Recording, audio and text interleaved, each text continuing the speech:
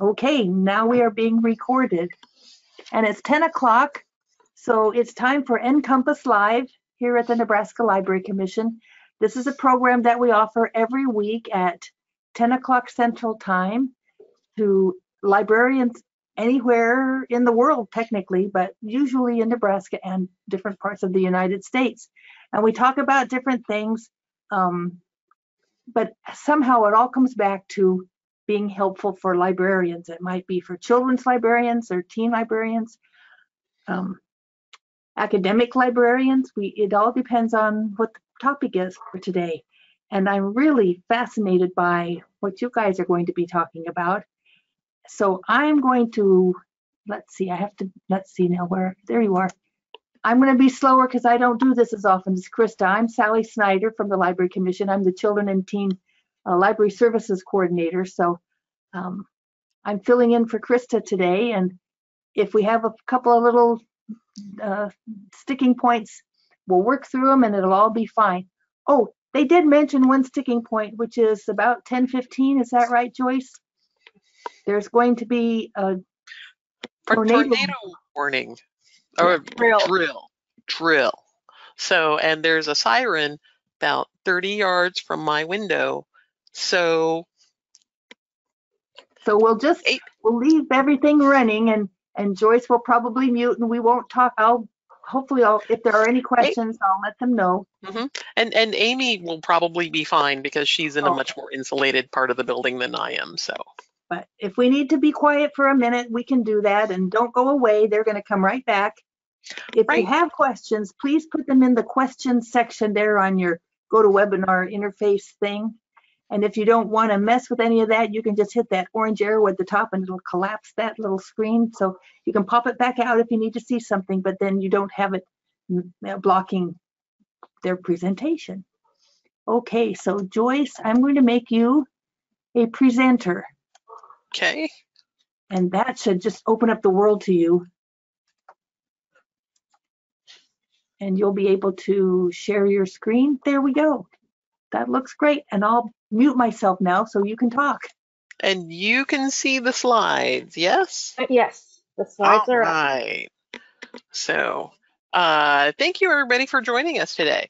I'm Joyce Melvin. I'm the Interlibrary Loan and Resource Sharing Manager, at University of Nebraska-Lincoln Libraries. And my colleague is Amy.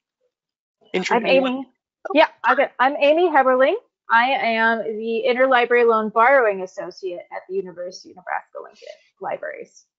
And our third person in our group is Michael Straatmann, who is the Associate Director for Collection Management. And he is off doing other things at the last minute today that he wasn't anticipating having to do. As a slight backstory, this is our second time doing this presentation. The first time was at the Nebraska Library Association fall meeting, and I wasn't able to attend because I had to go to a different meeting in Ohio. So it was just Michael and Amy, and we thought, hey, all three of us can do it for NCompass, cool. And now Michael's not here. So we have yet to do this with all parties present, but we will endeavor to go forward. So that's us. And as stated, we did this originally for the Nebraska Library Commission fall meeting. Now, a big part of that is public libraries. And we know a lot of the libraries who've signed up for today are actually academic libraries. And we bet that you guys all have a lot of your own stories, and public libraries will have their own stories about things that their customers have asked them to find. But that was, public libraries was who we originally gauged this presentation towards. So keep that in mind, but feel free to offer up any questions or any ideas about how the topics that we're discussing can be expanded, because what we're sharing is about 60, 70 years worth of our experiences doing this type of work and doing research for looking for the weird things. So we tried to tailor this to a general audience, but as you may have guessed, we are at a big academic library, so a lot of that stuff still does leak in there. So if that was what you were hoping for, we're hoping there'll be something that everybody can use. Yes. So, and you know, and a lot of finding these resources is a process of experience, and we hope to share that with you guys today.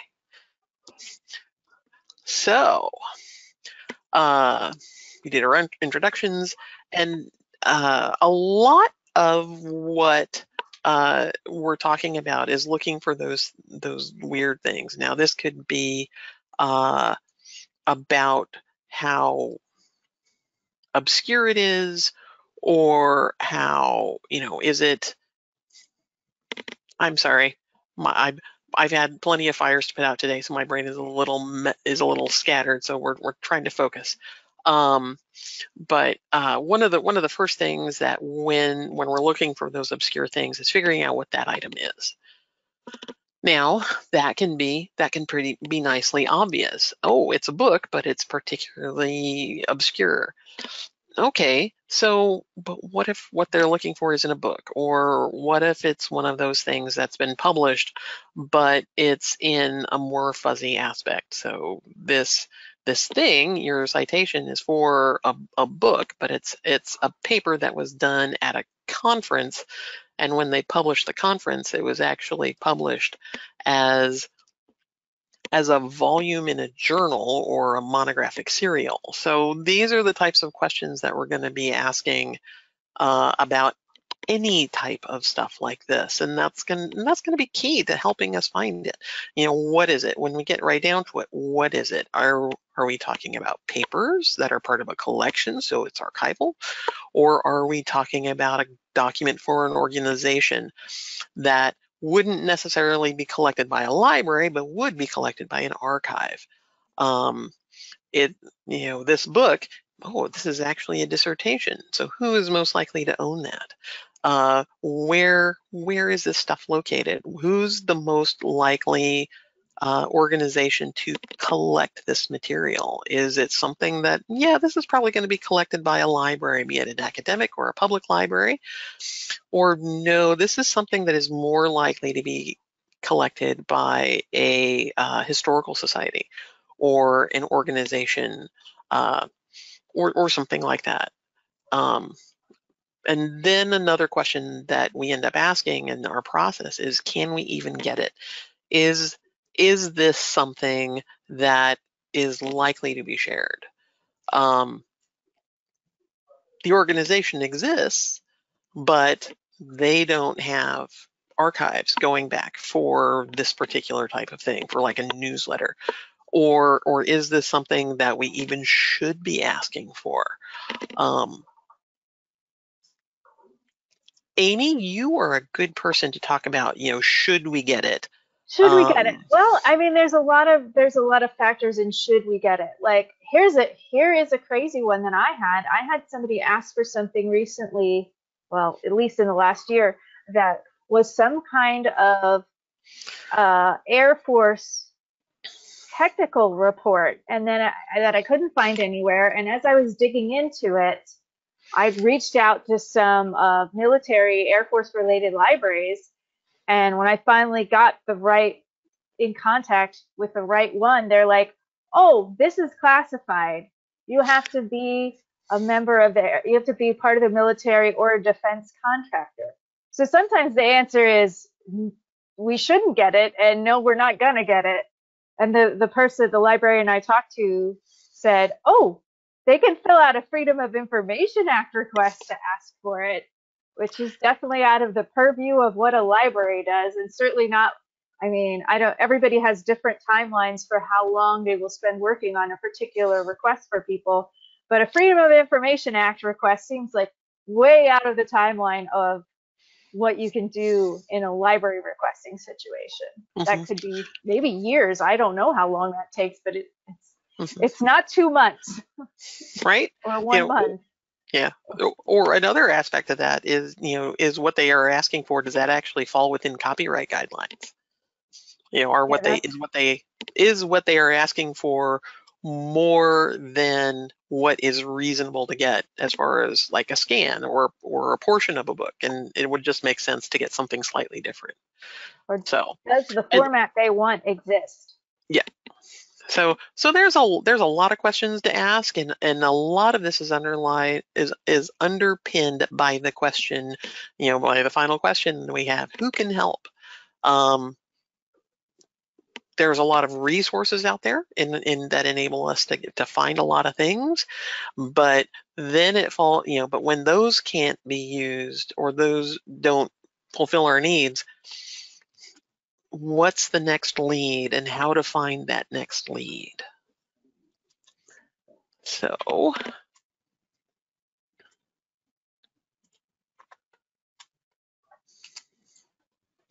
there we go. So we're going to start talking about that first question. What is the thing? What's the material type? Books and journals. Those books especially can be pretty straightforward. Journals can often be straightforward. Media starts getting much more complicated. There's a lot of restrictions on sharing. One of the things that I find disappointing as a customer is the propensity towards streaming services, which means that streaming content can't be shared, or it's very difficult to share through interlibrary loan or through resource sharing. Most often you have to be affiliated with that particular organization that has the streaming contract. But it is very dependent on, on lots of different things. Data sets.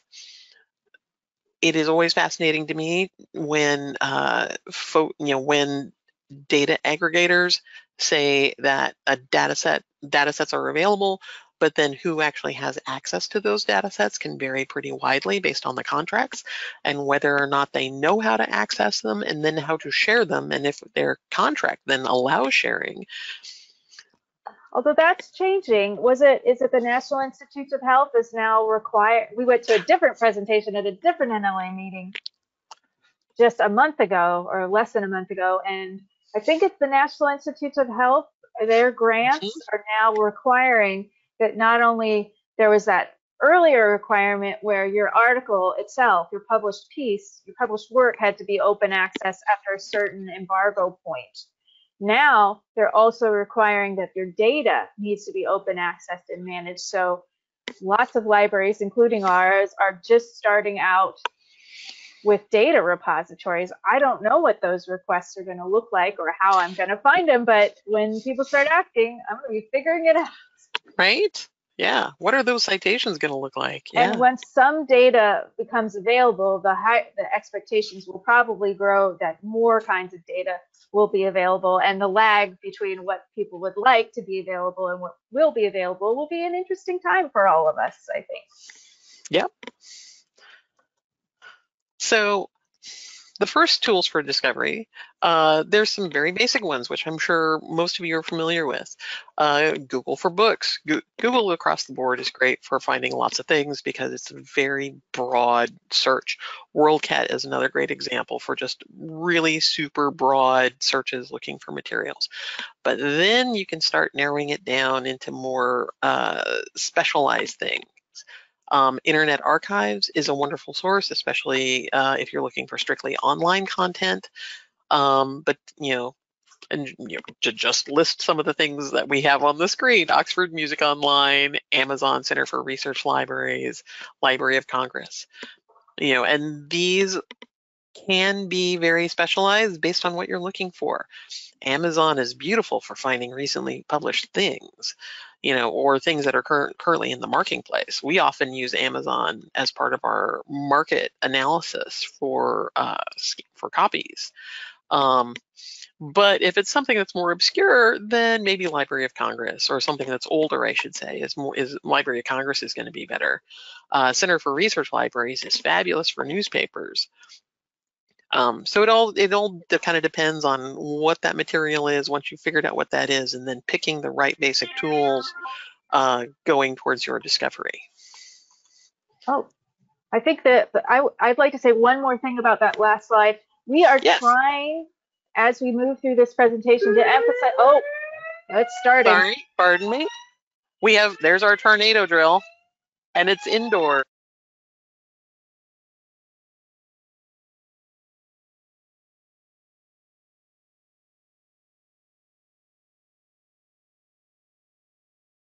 So Amy, are you getting the siren as well?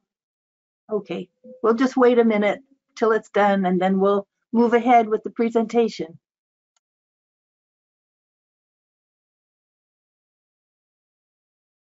I think we're done. Yep. I was going to say one more thing about that last slide to reiterate what I said in the chat.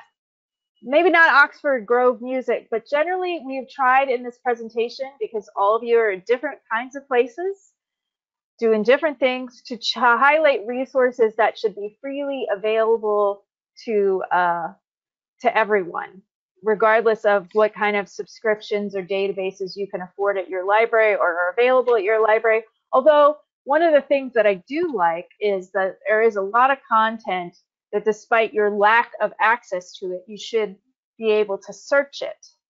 Except EBSCO, I'm looking at you, EBSCO. That's sad. But the rest of it, a lot of Science Direct,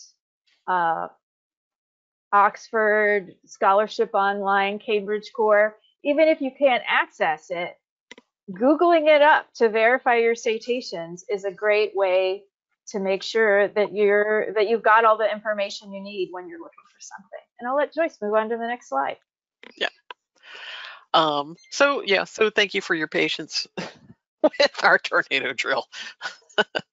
So the next thing we wanted to talk about was, problem citations, and I'm sure a lot of you are familiar with all sorts of different tools, and Amy was just mentioning various tools, particularly Google, which is great for checking citations and the different ways to check those.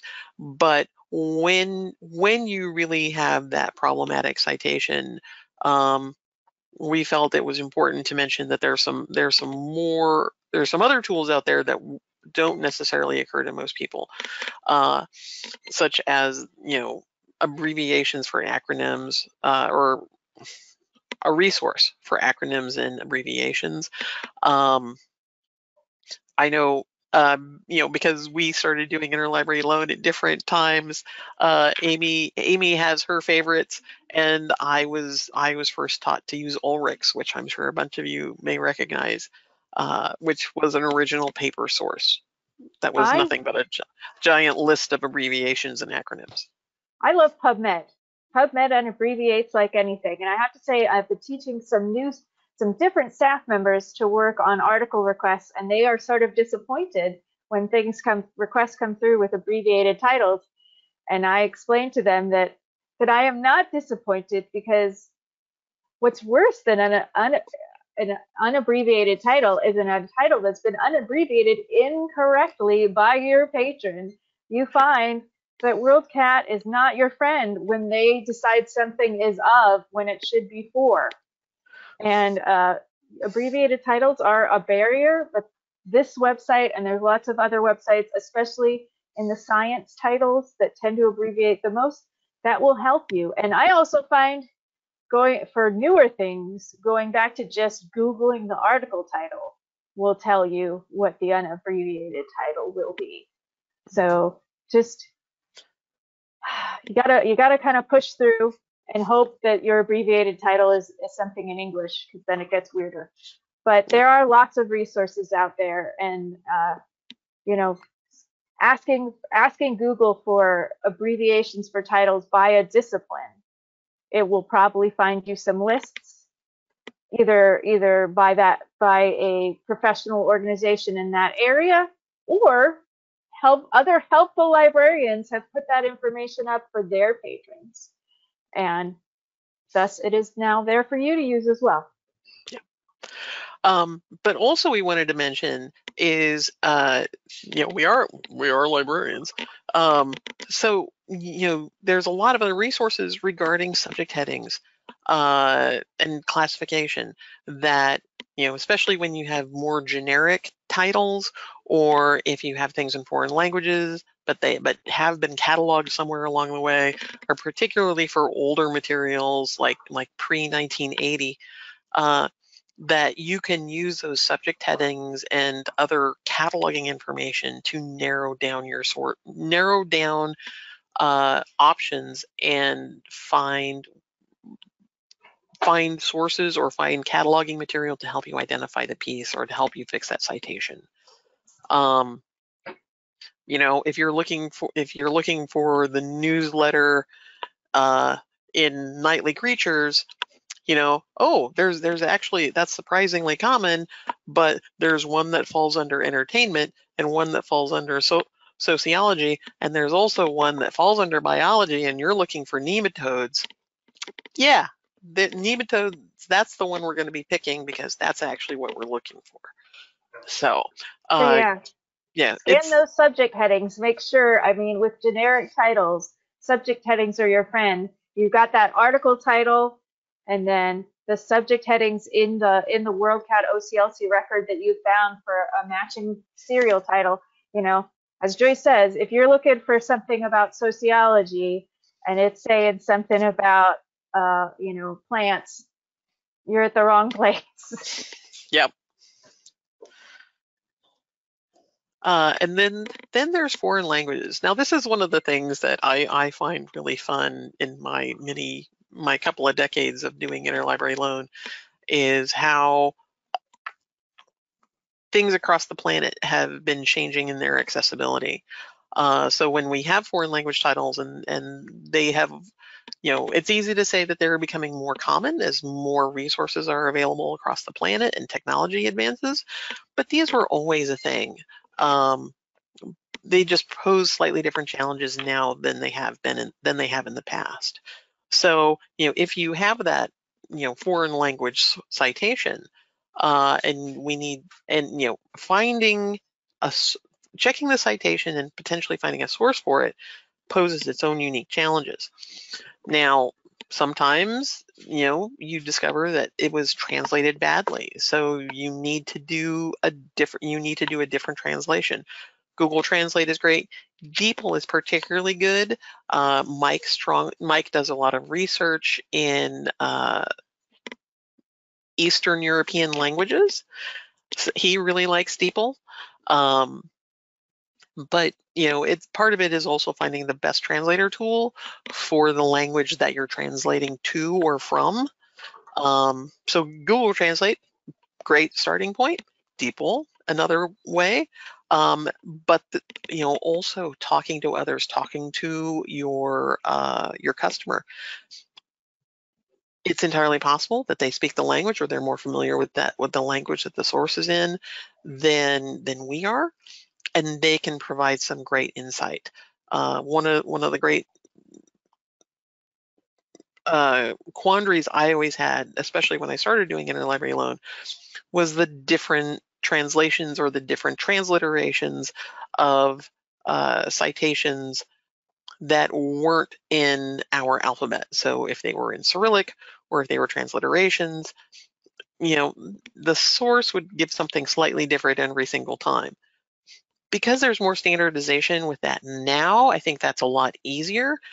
But when you're talking paper citations, especially pre-1980, oh, that can get messy. That gets messy very quickly, especially when you have, you know, the same citation in different sources, but it looks completely different because the words are spelled completely different, even though it's in the same language.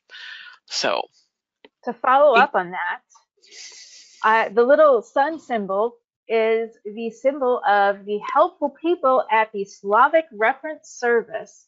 The Slavic Reference Service is run out of the University of Illinois libraries. It is a free service. You can email them. They have a website, I think, that has a contact form, and that's in the resource list that we've attached to this presentation. But they are great. I've had some interactions with them. I email them. I'm like, what is this? Where is this?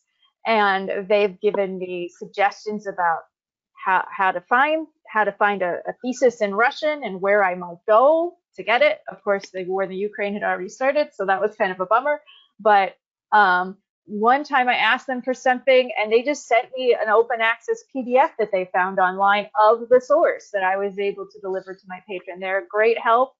And it's twofold. They will help you figure out where to request stuff from, but they will also help you figure out your citations.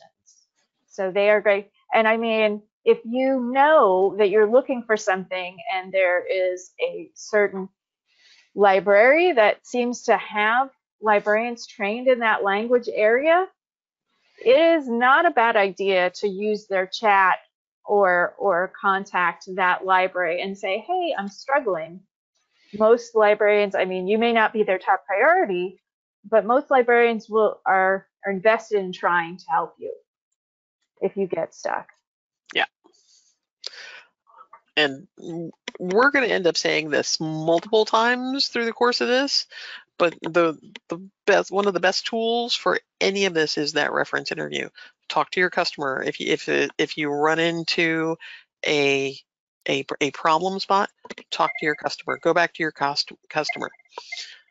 And even after you've talked to your customer, that reference interview is also important when you're the customer, reaching out to other locations and asking them about how to find things, because they're going to have a different set of information than you. They're going to have specialties that you don't necessarily have, and they're going to be able to offer you leads. So, all right.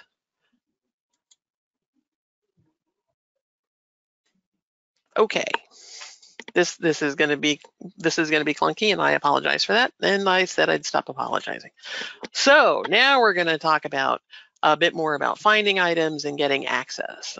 For me, this has always been one of the more interesting dichotomies in resource sharing.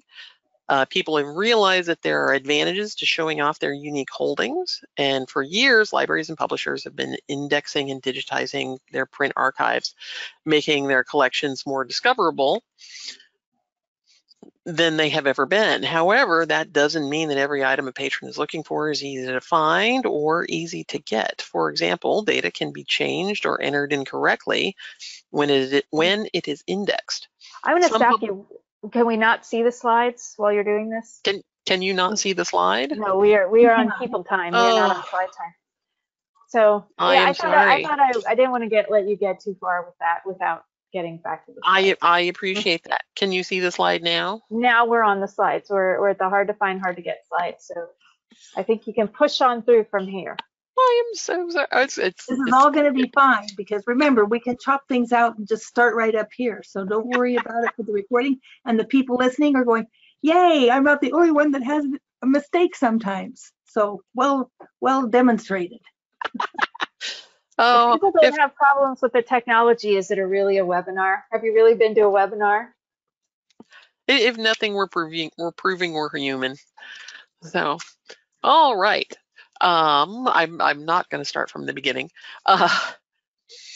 You're at Unique Collections. Go. Sadly, that does not help. Okay. Let's see. Okay, so I'm gonna start it. For years, libraries and publishers have been indexing and digitizing their print archives, making collections more discoverable than they ever have been. This doesn't mean that the item that a patron is looking for is going to be easy to find or easy to get. Data is often changed or entered incorrectly when it's indexed. Proof that we're human, just like now. Some publishers change citation information when they digitized articles to reflect the current title of the journal, not the title that it was originally published under, which is one of my pet peeves. Or they change the publication date to the date that it was digitized, not the date that it was originally published. Again, one of my pet peeves. There's nothing quite like finding out that an article that you thought was from 2019 was actually published online in 2019, but was published in print in 1982. Often being able to find something means you've identified a potential source to get that thing. We've already talked about a number of really good sources: WorldCat, Internet Archive, Google Books, Google Scholar, but there's a lot more out there.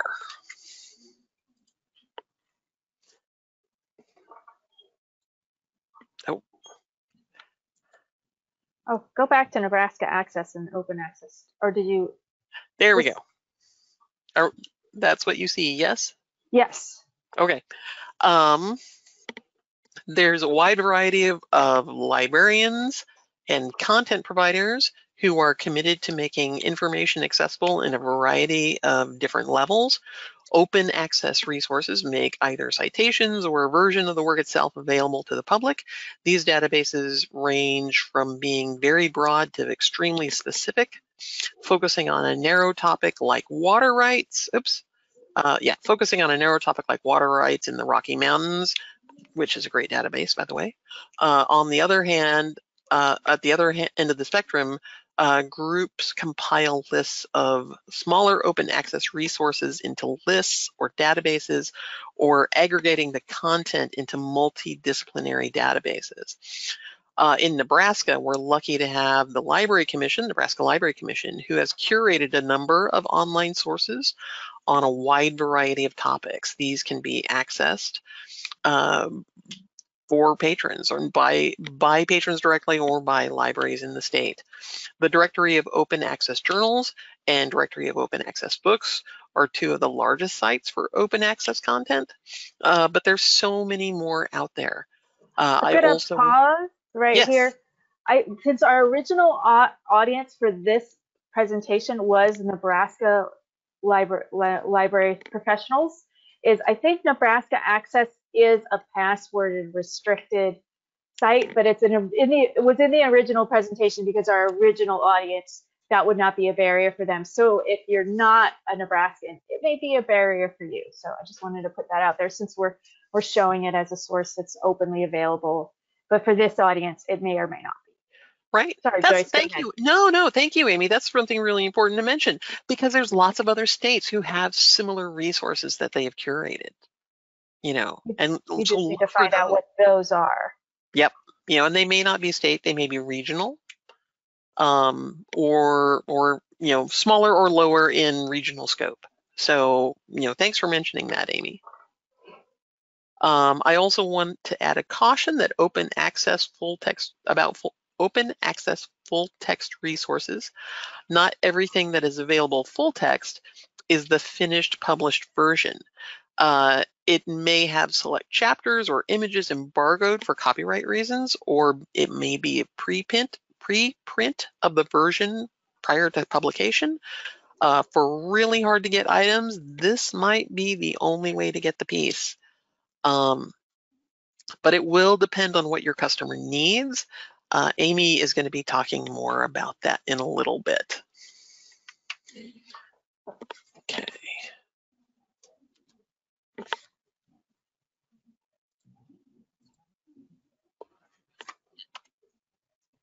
Sorry, I have to go forward a slide to stop the recording from playing. And then when I move on to the next slide, it starts automatically. So that's why we're going back and forth every single time. All right, international resources.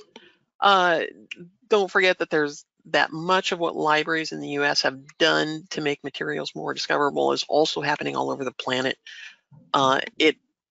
Libraries and governments are indexing materials in topics that are most important to them, and local and national archives are digitizing content.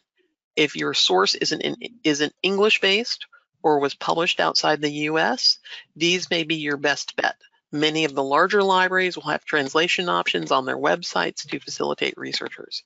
We were actually just talking about this morning, that over our tenures in research, we have seen a fascinating shift in how materials are becoming more accessible in different parts of the planet.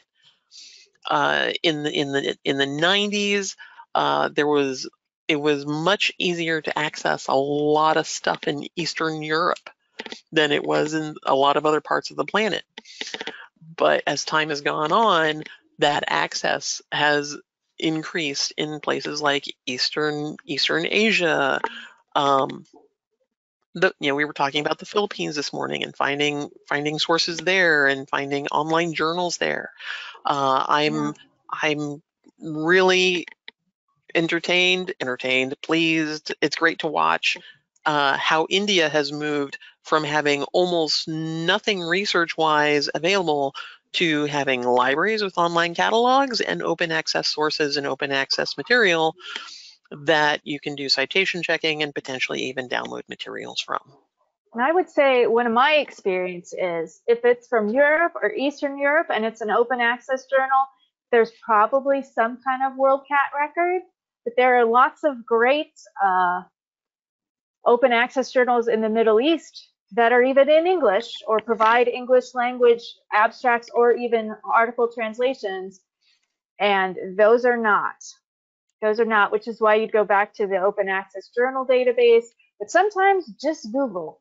And the surprise of these things, when I first started, it used to be humanities literature journals in Korea, published in Korea. When the patron cites them, the whole citation looks normal in English.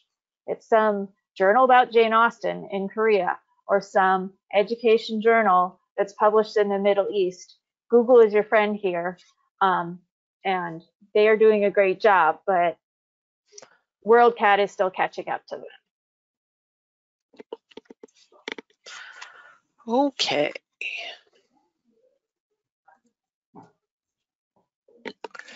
Oops.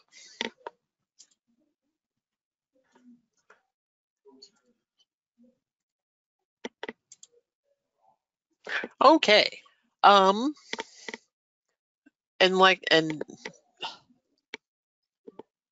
don't forget that not just libraries are great sources for materials. Now, granted, you can make the argument that a lot of these are libraries just in a slightly different format, or they just don't have library blatantly in their name, or sometimes they do. But it's not just the academics and the publics, it's the historical societies. It's been great to see what we've been able to obtain from historical societies over the years. Whether it's for people who are doing genealogical research, or it's historians that are doing research on particular regional events, or it's social scientists who are doing research and they want to look at newspapers. Sometimes those newspapers are only going to be available from regional areas. Granted, there's some larger groups that really have done wonderful work in accessing those newspaper resources, but sometimes it's the historical societies. Nebraska Historical Society has a great microform collection of local newspapers across the state. But I also know that the State Historical Society of Missouri has a great wealth of stuff. Newspapers.com works with a lot of historical societies. They're working with ours right now to make those small local papers accessible. CRL has an amazing resource for non-English language ethnic newspapers published in the United States, especially pre-1970.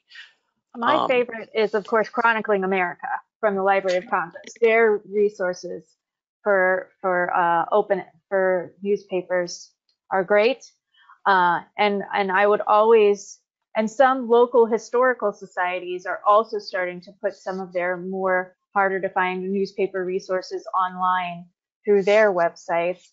I advocate for all of those sources. Unfortunately, newspapers.com is a paywalled product. So despite the fact that they are working hard to broaden their reach and get more stuff in there, it seems like all the time, you or your patrons may find that paywall aspect a barrier. And I don't know what kind of, because we don't have it. So I don't know what the interlibrary loan capabilities of those subscriptions are. Mm-hmm. So keep advocating if you are in a position to do so for your local historical societies and universities to take all their unique newspaper resources and get them out there into Chronicling America or on your own websites in a non-paywalled form, because everybody is benefiting from that. Mm-hmm. Yeah, but and don't forget about the other sources, associations. Professional associations such as the International Society for Optics and Photonics, SPIE, to everybody who is familiar with any type of engineering related stuff. Sometime, as As more organizations have moved online, they're putting their sources online, or they're referencing their sources online. And sometimes that's the only way to get that. Those items are going to probably be showing up in Google. And when our customers find those sources through their Google search, they don't necessarily realize that the only way to get that is through that organization. Or researcher, they may find the citation as a paper citation, but then, and so they ask us about it, but the only way we can find it is to go back to, and this has actually happened with the National Association of Social Workers, where, someone's looking for a letter that was presented in their monthly professional newsletter, and that's the only way you can find it. So keep an open mind, and fall down the rabbit holes, because that will sometimes be your very best bet. And we're gonna say this yet again, that the reference interview is one of the most important tools, if not the most important tool, for finding stuff. It will, when you have something, and we often reference the citations for things that have common titles. But sometimes it's that conversation with your customer that was like, well, I know it's the one that was published in Berlin. It's like, oh, okay, that narrows it down dramatically, and that gives us a much better lead than we had before, where we just thought this was a bad citation because there's an identical journal title in English, but it doesn't match on anything else. So reference interviews, they will often provide the best information, or they can give us a clue about where it was found. And sometimes, if it doesn't tell us where to find it, sometimes it tells us it's not findable. So, and now I swear I hear a vacuum cleaner somewhere. Oops. Okay, and one of the things, oops.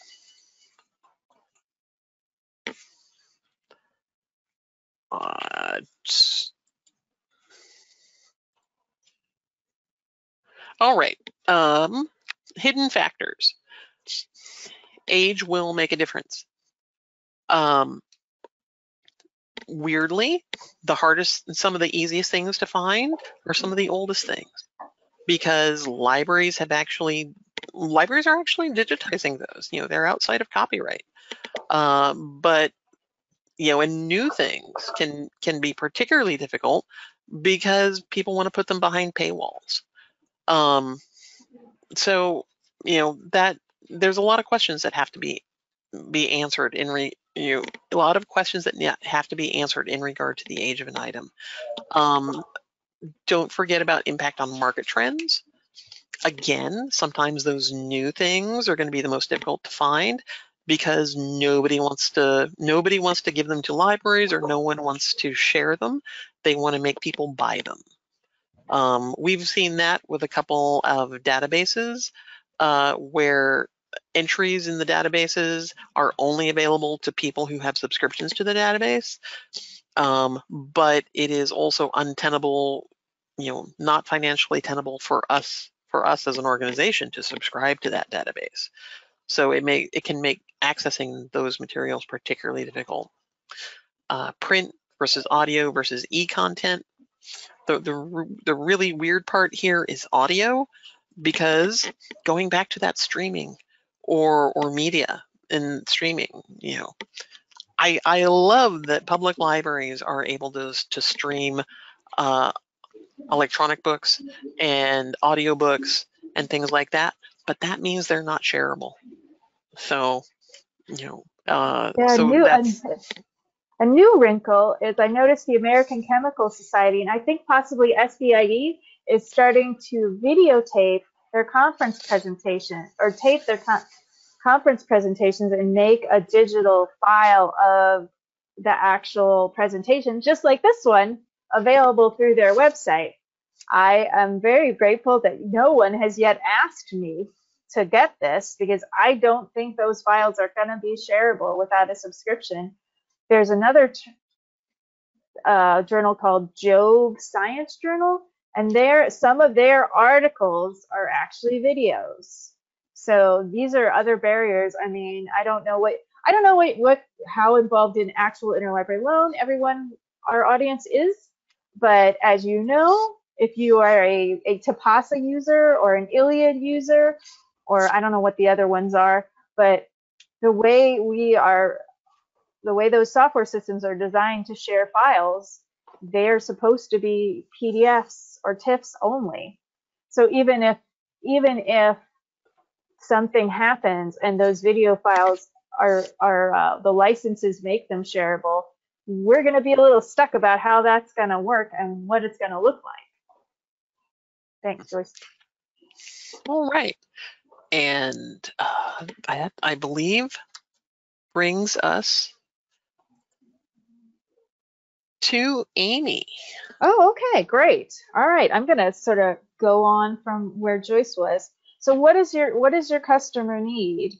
As Joyce mentioned earlier, often spending a small amount of time discussing their projects or research purposes and their deadlines can help you direct them to more easily available resources instead of the difficult ones they've asked for. I mean, like, as I was saying, the shock bomb of those literature journals that are published in Korea. I get some undergraduate ordering this Korean article about Jane Austen, and I'm like, oh, we have a pile of Jane Austen articles right in this building. Are you sure? Maybe those will be better for you and better for your deadline, which is next week. Or something like, do they really need this obscure primary source that they've asked for? Or maybe a secondary source with more context would be better for them. How do you know? Do they need the specific edition? As Joyce talked about earlier with Amazon, they are great at the editions that are new and for sale. We have a lot of foreign language, humanities, and literature patrons that get their information about the books they want from Amazon, but those books have been in print since the 50s in Spanish or French or whatever. And they're important enough that the libraries that we are dealing with, mostly the Big Ten, bought those works in the 50s and possibly the 70s and possibly again in the 90s, but they have not bought the 2019 ones. You have to talk to your customer and say, hey, do you really need this one? Or would this 1971 that's in decent condition work out for you? You know,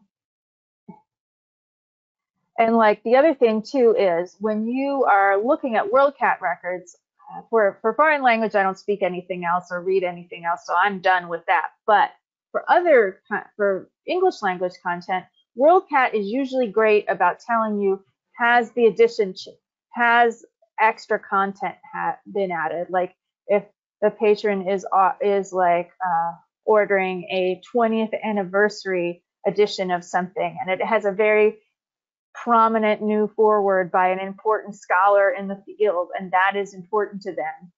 The WorldCat record will tell you, and the patron will tell you whether or not they need that. So those are kind of important questions to take stock of what the item is, what the patron needs, and the availability as a three-pronged factors that influence each other to get the best thing for your patron, or the most possible thing, depending on, sometimes availability is just the end. You just have to say, well, no, this version really isn't available to us. This version needs to be bought. And you know, the next question might, does your user really need that item? We talked about that. And then is the item available in a usable format for your customer? My favorite example of this is once somebody ordered a documentary about, I think it was blues performers, that was on Laserdisc. I don't know how old everybody in this meeting is, but Laserdisc was a format from the 80s and the 90s that was like, it was shaped like an LP and worked like a double-sided DVD. So it was an audio-visual format that you played, and the players were huge, the format was huge. It was technologically advanced, but the price point and other factors, it never caught on. Actually, we owned one of these for a while. A friend gave it to us because he was going through a phase, but I don't know anybody else that had them. So like when I said no to this request, I not only did I say what it was, I sent them a link to the Wikipedia entry that explained, because this was definitely post 2005 or probably post 2010, a Wikipedia entry that explained what this format was and would they have any. And I never heard from them again, and probably because there would be no, even if I could get it, where would they play it? And I mean, things like this are happening all the time. We have lots of books, 1995 to 2002, that have CD-ROMs in the back of them. And if that information is still relevant, depending on what kind of computer they have, it's trapped in there. Our newly issued computers do not have CD-ROM drives as a standard. And I would assume that that would be the case for a lot of your patrons. So you need to keep an eye on that kind of thing. Format may also be an issue, like Joyce mentioned earlier, with preprints. A lot of times you'll be able to find that author preprint, and sometimes I will send that kind of thing, or we have various systems. We're a rapid library, and that rapid open access tool will find that preprint online and send it to our patrons, and then I promptly get an email back going, I need the copy of record. I can't use this author preprint for whatever reason. That is really none of my business, so I just try to get the original source.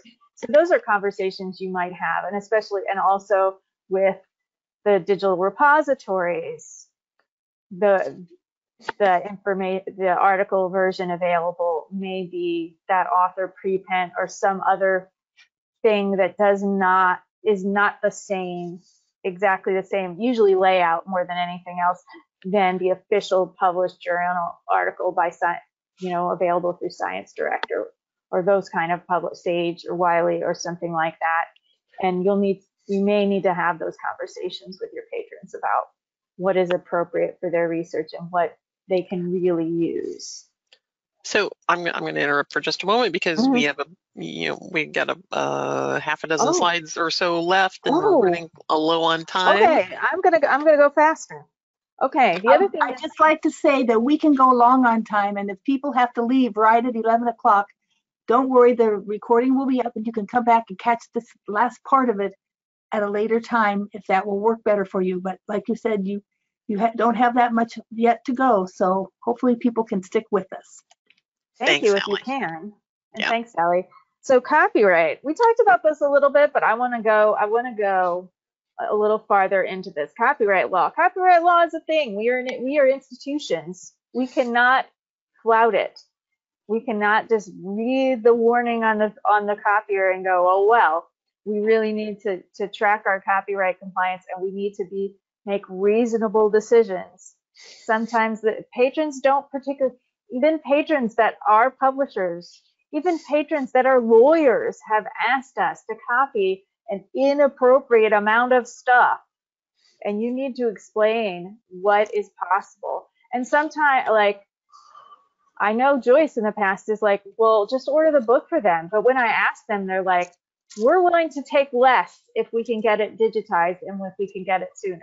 So sometimes the copyright, it really needs to be a conversation. I know last year I had a conversation, a faculty member really wanted an ebook edition of something for their research, but it was a book from the 80s or the 90s, and me and the science librarian had to explain that even though there was not an ebook out there to purchase, copyright law did not allow us to just make one, which is kind of what they were hoping we might do. I mean, not that we even had the staff to scan a 300-page book, and that might be a situation many of you are in, but it doesn't matter if we had the staff because the law does not allow that. And sometimes you really need to talk to the patrons and get them to a place where their expectations are legal and reasonable. Okay. Next slide. Yeah, next slide. So this is the part where we talk about ethics. because we've been talking a lot about more and more stuff is available online, but not all of it is great. Some of it is shady. I don't really see a lot of Sci-Hub when I'm Googling, so I think they've been shut down. But what I do see is a lot of academia.edu.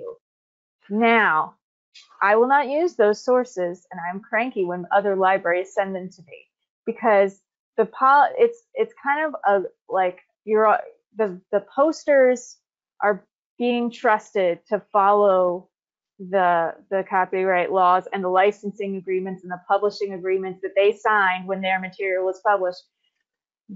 And until they but if they post something that's not supposed to be there, it will stay up until the publisher finds it and sends a cease and desist notice, which means that they'll either take it down or replace it with a version that is allowable. I personally don't have time to verify that they're doing what they're supposed to be doing. So I just don't use those sources. And if I was that desperate, I may recommend or tell a patron that those sources are there if that's really all that's out there, but I don't really ever feel comfortable sharing it. And that's the thing. If you're going through a digital repository that's sponsored by an academic institution or an association or a federal government, you can or even a local government, you can pretty much be fairly reassured that they have some kind of copyright policy and that they are doing due diligence when they put things up. When you're just kind of on the internet, you got to be careful and make good choices and document the choices that you have made. So that's the other thing about ethics is you want to look for also that Creative Commons licensing and open access material. I mean, I find myself it's been the last 3 months Googling how do you say open access in Polish, so I could make sure that the source that I was delivering. And the other thing too is when I think it's a credible thing, or it's a publisher or the publisher has made, like we had a rash of people asking for this articles published by this Frank Lloyd Wright journal that was like a donor bonus for the Frank Lloyd Wright Society. They had articles online, but they were not open access. In that case, I would share short links because we did not have the right to be reproducing that material and sending it to our patrons, but it was out there for them to see. So you just want to think about the credibility of your sources. You want to think about the rights of the items that you are finding and using, and the best way to deliver them that obeys copyright law and preserves the rights of the author or the content owner. So I'm going to make those decisions carefully. And last factor, and as we're doing ethics, we want to think about when we're providing things, the American Library Association Interlibrary Loan Code, the RUSA STARS, Interlibrary Loan Suggestions and Ethics. And locally, we have the Nebraska Library Commission. I'm sure you have ethical questions they might be able to help. Your own library probably has somebody that has some expertise in copyright, or a university lawyer. You get stuck, you need to go to these resources and you are making decisions for an institution, and there are consequences for that. So you want to do the best thing for your patrons, but also for yourself and for your institution. So those are things you want to think about as you're deciding to provide things. The last thing everybody needs to think about in a library environment is cost. How much will this cost?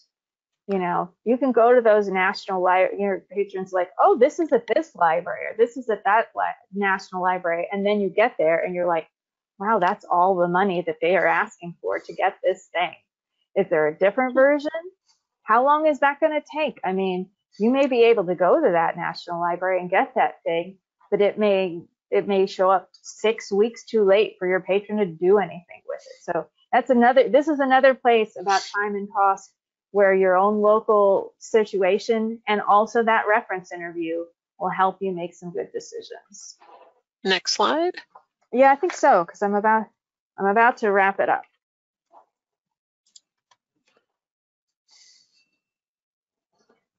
Oh, I don't know. Actually, I don't know what, I think I may have done this slide. You didn't give me the slide prompt. That's okay. That's okay. I think we can just wrap it up because I'm looking at what I've got here. We got some, we can do some local resources about who can help. Joyce talked about this before, but museums, local historical societies, local genealogy societies, those people are organized and they have been doing this, even though many of them are hobbyists, they have been doing that kind of work. I don't like genealogy stuff myself because those things don't interlibrary loan that well. I'm working on something now. Somebody wants a book, I keep getting, we'll copy up to 50 pages. You know, but those resources are out there. Those people are pretty helpful when especially you engage them on their holdings or their topic of interest. Next slide. Because one of the things I was talking about before is they aren't just a source for the materials they own, but they are specialists in those types of materials, so they can give you a lead on where to find what you're looking for if they don't have it. So, you know, because the historical society people who specialize in newspapers, you know, if it's for a different state or if it's a different region, they are going to be able to say, oh, well, talk to these people because they're doing this area while we specialize in this area. Yeah, so. I find that with our government documents person. She is working hard to keep our repository up to snuff, but she will try hard to answer my questions about UN documents, of which we have some, and like British government documents, of which we don't have that many, but she will try, and she is often a good resource, even though it's outside of her stated work and experience. You know, and as stated, this presentation was originally for a Nebraska-based audience. If you're in another state, you will have your own group of organizations who you can talk to, who are going to be able to provide you leads, who will help you network. We are hugely thankful for the resources we have in Nebraska. They do a great job. We get tons of awesome things from them. We get great leads from them. We are happy to help. But but we also know that Missouri, Texas, South Dakota, Illinois, Georgia, Rocky Mountain region, Wyoming, they all have great networks that we use on a pretty regular basis because, yeah, we value information. Yeah, I mean, what is the flagship library? What is the flagship university library of your state? Do you think they can help you? I have to say that I cold email libraries all the time. Little libraries, big libraries, libraries in countries whose languages I don't speak. They are awesome, and they usually have somebody that can answer my email. I get, a lot of times I'm asking them, can you lend us this? And when they can't, they will go that extra mile and they will recommend, well, we don't have this, but this library in the next region has this thing. You should talk to them. The other thing is most libraries, small and large, when you go to their website is prompting you to chat. Go ahead and chat. And I think they appreciate that your question is better defined than a typical patron question, and that you don't need the answer yesterday. I mean, when I engage with these people on chat, I'm like, hey, you're here. I'm going to ask you this question. Let me give you my email. Please, if you need to talk to other people or need to look into this, I'd be happy for you to reach out to me as soon as you can get something. So use those resources. Almost everybody I encounter wants to help, especially a question that's pretty defined, like the kind you get from a library employee. So. Yep. And they feel like they are in it with you. So I think so as you're working through all this stuff, it just gives you a lot of opportunities to ask, can we get it? Should we get it? How should we get it? And to build relationships with librarians and services and institutions in your region and even in other countries. And I find doing this work is a pretty rewarding experience, and there's always something unexpected that happens, or things that I never expect to get have shown up, and sometimes even for free. Thank you for everybody who has stuck around through our tech problems and our tornado drill, and our vacuuming, and the vacuuming. It's been an interesting morning, that's for sure. We are happy to answer questions. Feel free to reach out to us also outside of this webinar if you want to ask us questions. We're pretty easily findable through the University of Nebraska-Lincoln directory, but we've been doing this a little while, and we wanted to share some of that expertise that we have found along the way. And one of the crazy things about experience is it all just kind of depends on what situations you've run into. So Amy has a slightly different set of data than I do, which is different from what Michael has. So, and each of you who do this type of thing is going to have a slightly different set of data too. And using that data and sharing that data is how we do even better at our jobs. Personally, I love the scavenger hunt that is in our library loan, because you're always learning something new. Yeah, I have to say, one of my favorite engagements I've had on this is, like, there is an ILL Facebook group that I am in. It's fun. If you're that kind of nerd, go join. But somebody posted one of those questions: tell us you're an ILL without telling you. Tell it without saying it. And I said, well, I can find articles published in the late 18th century, the late 19th century, early 20th century about nematodes in languages that I do not speak. And somebody else popped up and said, do you need to do that?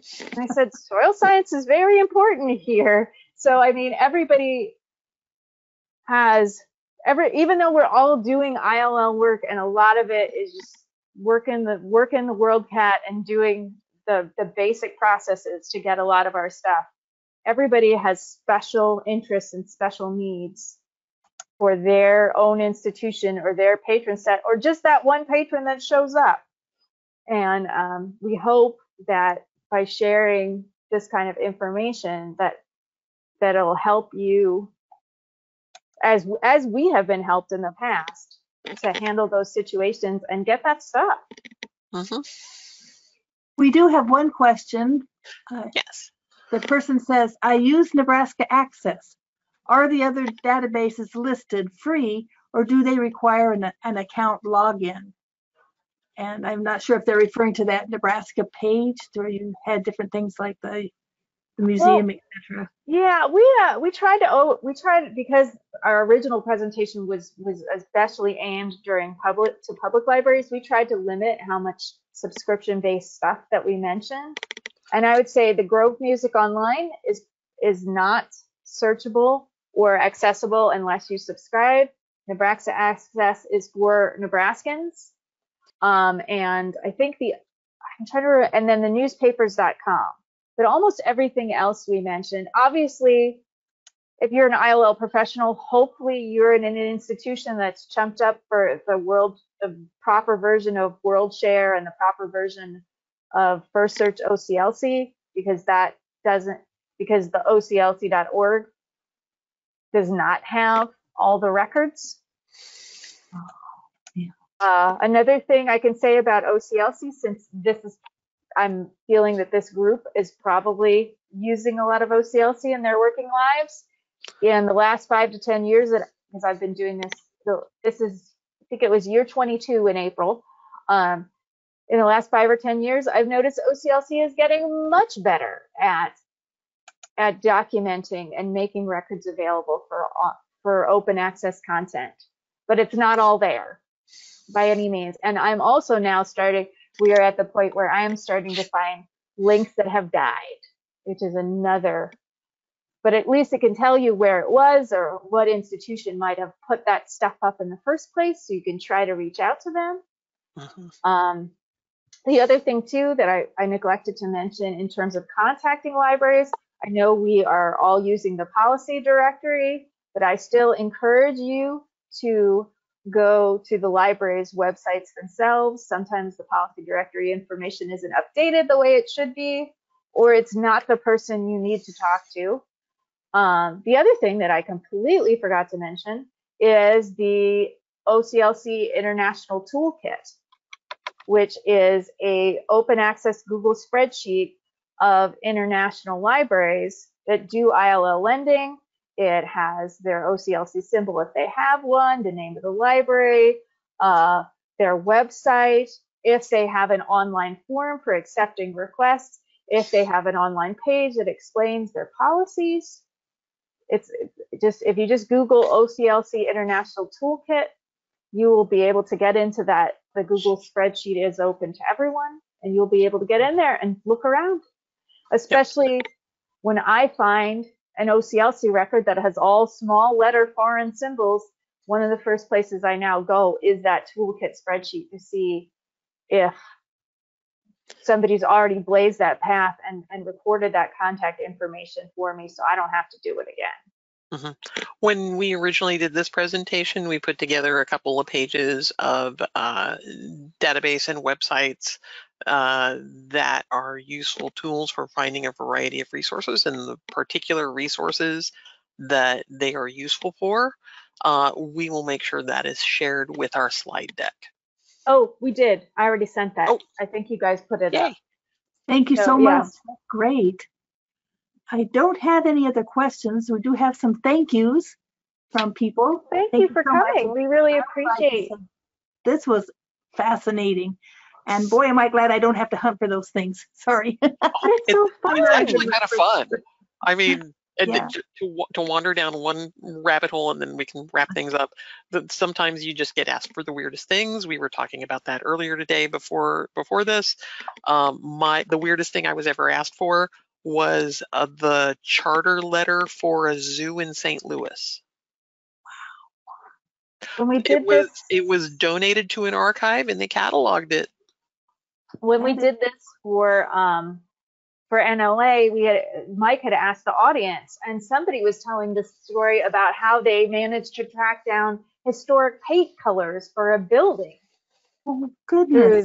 through their research resources. So there's all kinds of things out there. The other thing that I keep forgetting things that I wanted to mention that I do for our patrons regularly when we run into that archival content or content that isn't loanable is most large libraries and archives have a paid reproduction service that generally does not take ILL requests, which I have a hard time making clear to some of my patrons, but does take individual researcher requests. Now, these are not cheap services, but I always feel like when we get to the end of the line of ILL resources, making that kind of service information available to our patrons kind of helps. I mean, especially around here where we are a large research university, and they do have money and resources to pursue those materials outside of what they like us and we're reliable. They come to us first, but there are limits to what we can do. But there are other parallel kinds of services, and I really like to point those out. Thank you so much. This has really been fascinating, and the things you look for astound me, but there are people who need this information, just like you were saying, and to the best of your ability, you're getting it for them, and that's terrific. I just want to mention that if you look at here's the Library Commission homepage, and if you type up in the search box NCompass, then you'll come up with NCompass Live is the top thing, and so far that's the only NCompass Live in the country, so yay. And this is their list of what are upcoming shows. So next week is Transforming Library Staff Learning Through Technology Skills Assessments. No, yeah, that's right. And I'm kind of curious about what that's all going to be about too. But if you want to come back and see the rest of this show sometime or other ones, you can click down at the list of the upcoming titles is the archived NCompass Live shows, and you click there. And this one, after it's Krista has done her magic on it. It will be the top thing that's listed. And we have all of our shows on this file. So this started in, I believe, 2009. I'd scroll down, but it might make you dizzy. So you can search all the archives, or you can just search the most recent 12 months, if that's all you're interested in. Because if you're looking at something from like 2010, the URLs that people mention may no longer work. The recommendations they're giving may not be the best anymore. Things change from 2 years ago, from 2 weeks ago, things change sometimes. So just be aware of what you're looking at and its time frame that it was recorded in, so you know this is historical, but it might not all still be available or correct.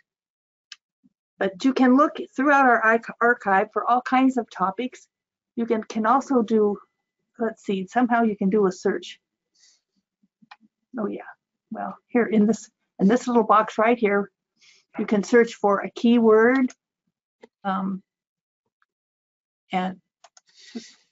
to better find the show that you're looking for. It's all here. We also have a Facebook page, but I'm not adept at that because I don't have time to do Facebook. I like to sleep at night. People tell me, don't get started, you'll be... Anyway, I'm just kidding, but we all have enough time for some things, and there are other ones we have to let go. But I do want you to know that there is a Facebook page for NCompass Live, and we'd love it if you would like us when you are there, if you're a Facebook user. So once again, I'd like to say a big thank you to Joyce and Amy for all this information and the presentation, and wow. And again, this will be up on this archive list fairly soon. I'm not sure what Krista's time frame is for that this week. Thank you for tolerating my lack of skills in hosting, but it's been very, very fun. Thank you so much. Now I'm going to go ahead. Oh, no, I was just going to say thank you for having us. Yeah, thank you for inviting us. Mike appreciates it too, and would have loved to have been here. I'm sure of that. I'm now going to shut down the program. Thank you one more time.